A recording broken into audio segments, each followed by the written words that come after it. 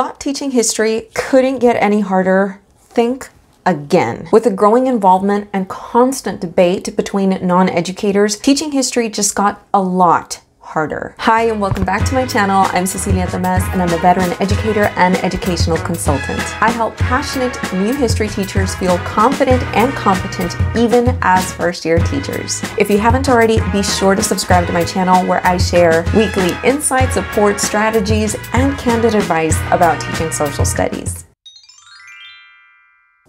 So let me get right to the point. One of the biggest challenges of our time is that non-educators are making decisions about how and what history teachers teach in their classroom.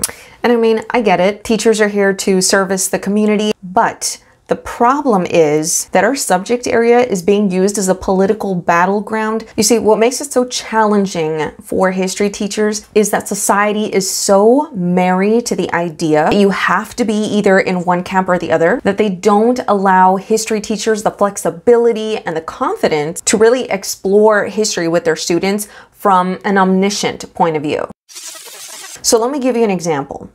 You know, I feel like with distance learning, there has been so much intrusion into the actual classroom environment that even if you're a history teacher that's trying to do right by your students and expose all different perspectives pertaining to an event that your students may undoubtedly be asking about in class, because there have been so many things going on these past years that they're going to ask questions. And even with the best of intention of trying to present all viewpoints, if your students happen to reach a conclusion on their own based on the evidence that doesn't align to their family's values, then the assumption is, oh, that teacher's trying to push some sort of political agenda on the class. You see, what I've observed is that there's a tendency to assume that if we're sharing an unpopular topic with our students, then we're most assuredly trying to advance some sort of political agenda. But here's a little wisdom nugget for all my non-history friends who may be watching this video. As a trained historian with a master's degree, I have been trained, we are trained to understand that history is not a dead record.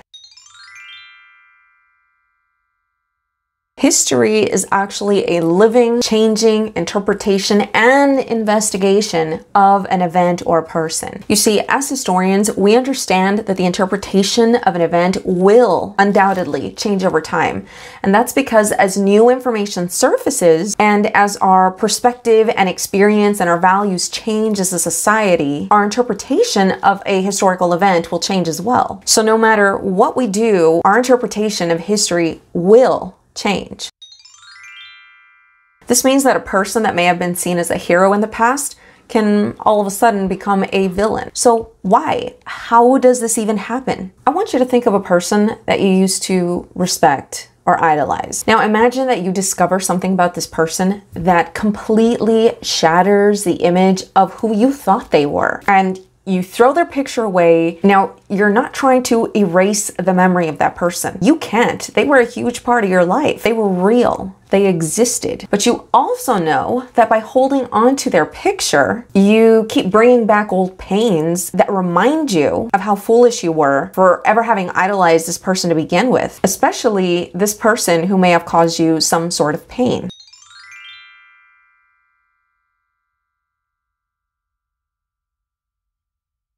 So I want you to apply this analogy to how scandalized people were last summer when they were taking down all these Confederate statues, and really apply and understand how this historical shift happens and how the heroes of one day can actually become the villains of the next. And it's not necessarily that teachers are trying to villainize any specific person. I think that more than anything, they just don't feel confident in the fact that they can openly address all the complexities and all the dynamics that make up a person's role in history, you know, and really explore how that person's image may change if our values as a society change.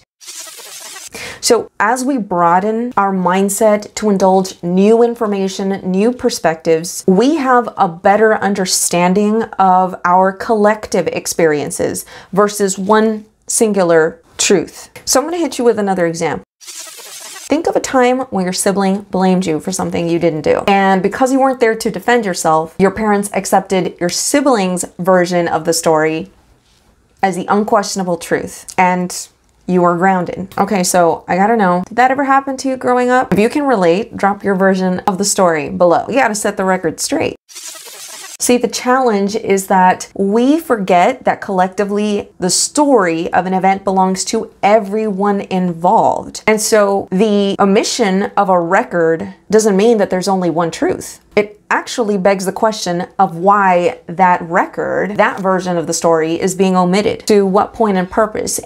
New House bills, for example, Texas House Bill 3979, which places a strong emphasis on creating an unbiased historical interpretation within social studies classrooms. Just the wording in that bill, and I'll go ahead and link it below so you can read it on your own. That wording and that phrasing just lets me know that the folks making these laws have absolutely zero historical training, because if they did, then they would understand that everything in history has a bias. Records are written from the perspective of the person writing it. It doesn't make that person's version the collective truth. It makes it one of many versions of the truth. That's only one person's side of the story. For this reason, we find it challenging that our desire to expose our students to a variety of resources is questioned as a personal bias reflected in our own teaching. As certified professionals in our field, and having been required to take historiography courses in which we study the way history is studied, trust me, we know our bias. We just want to make sure that our students are as informed as possible. Now, I want you to think back to when you were a child. Initially, as children, we're taught right from wrong based on our family's values. What they tell us is the right way to worship, the right thing to do. We're spoon-fed this information with no other versions to make us question anything.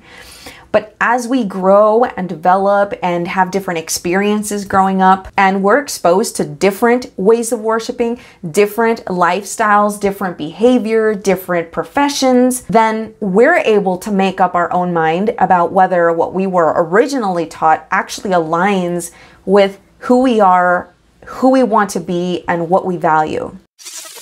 Now, we already talked about the fact that every historical resource is biased in their own way, and it takes a lot of biased versions together to really consolidate what actually happened from everyone's vantage point.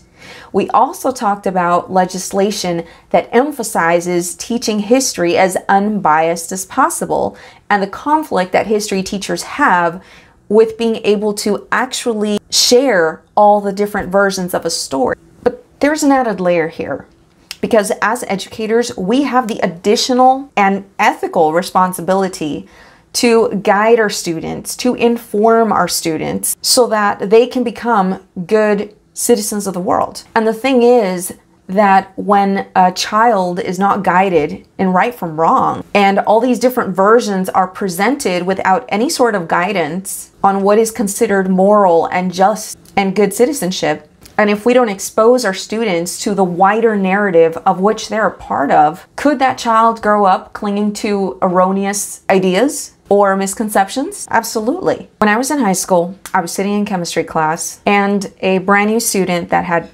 just enrolled was asked a question by a curious cheerleader classmate of ours, and she politely asked this young man where he was from. And he replied, and I quote, "I'm from Alabama, where we have the KKK and we don't like black people." Now here's where, again, challenges arise for history teachers, because can a person with historical training, and can an educator, a public servant whose responsibility it is to shape these young adults, these children into future citizens of the world, can we in good faith ignore a statement like that simply because it might imply that we're forcing our political beliefs and our political agendas upon the student? Or can we all agree that we're all invested in making America a more humane, tolerant, peaceful, and safe place for everybody? You know, often overlooked, our subject area has held space for generations of Americans to contemplate introspectively what this country is about, what it stands for, and in what direction we want our collective image as a country to go. I think overall, as history teachers, we know and understand that a partial purpose of our course is to instill love for our country. But I also feel that in order to feel proud of a country that we live in, we need to know our country, and we also need to explore the demons that have plagued our country in order to challenge ourselves to choose better so that we can be proud of it. Unless space is held for teachers to fearlessly plunge in and address the not so pretty past, we as a nation will continue to cling to ideologies that are not aligned to the context in which our children will live in as adults. Because think about how confusing it would be for our students to learn one truth in school and live a different truth outside of school. Things like the popularization of critical race theory and also moves from the states to ban the teaching of certain historical topics or certain concepts complicate our ability as teachers to induce our students to look at all perspectives objectively. I mean, it's already hard enough because there's just so much emotion involved. But literally having to be the middle ground for this debate to hash out makes our jobs so much more valuable, important, but also challenging. If you're a new history teacher that wants to create an inclusive space for all your students, I highly recommend that you watch my video on how to be an inclusive teacher and also my other video on inclusive classroom management. Thank you for watching. Don't forget to subscribe. Until next time, class dismissed.